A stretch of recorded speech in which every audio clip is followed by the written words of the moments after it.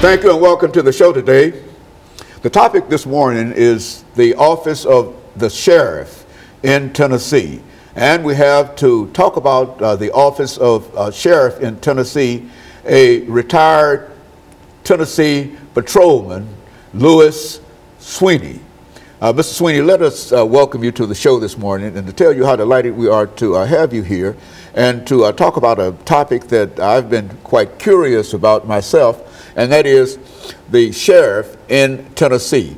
I would imagine that the sheriff in Tennessee might hold the same responsibilities as the sheriff in any other town or any other city, and et cetera. But nevertheless, let's look at it from that perspective to give us some information in reference to your background, education, and your experiences. And then we'll get into the topic of the sheriff in Tennessee during that second segment. Well, first of all, I appreciate you allowing me this opportunity to be on your program. I was born and raised in the military. My father was in the Army. I have lived in Alaska, Maine, Kentucky, and I have traveled throughout the United States, including Canada. The Lord has blessed me with the opportunity to be exposed to many different nationalities, customs and religions and different people. And I appreciate that opportunity to do that. Also, in 1968, my dad had to go to Vietnam. That's what got me to Tennessee. My family their family is majority are from Tennessee. That's what got us here. So when my father returned from Vietnam in 1972, I joined the Army during the Vietnam War. I was a military policeman. And after that, when I got out, I was honorably discharged from the military police in the Army.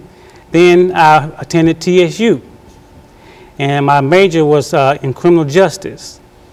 Then I got hired by the Department of Youth Development of Tennessee, which was a juvenile correctional institution. I stayed there for about almost 7 years. Then I was a dormitory supervisor at that time.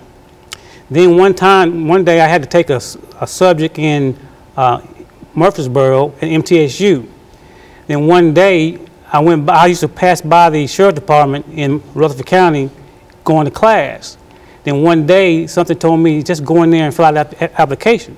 So I tried to follow my instincts. I went in there and got hired on the spot. So I became a deputy sheriff. Then after about a year, I returned back to Spencer Youth Center. I got promoted in the mid-management position. Then a year later, I was hired by the Tennessee State Department of Safety. I was a special agent, and I was assigned to work at the state capitol. Then in 1991, I was promoted to the trooper position. And that's when I had transferred to, assigned to Murray County in Columbia.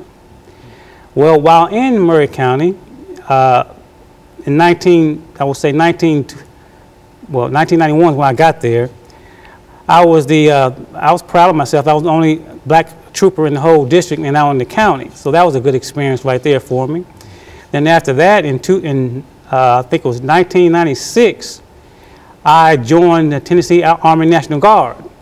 I became the first person in my lifetime that I'm aware of has been out of the service for 23 years to get in the Army National Guard.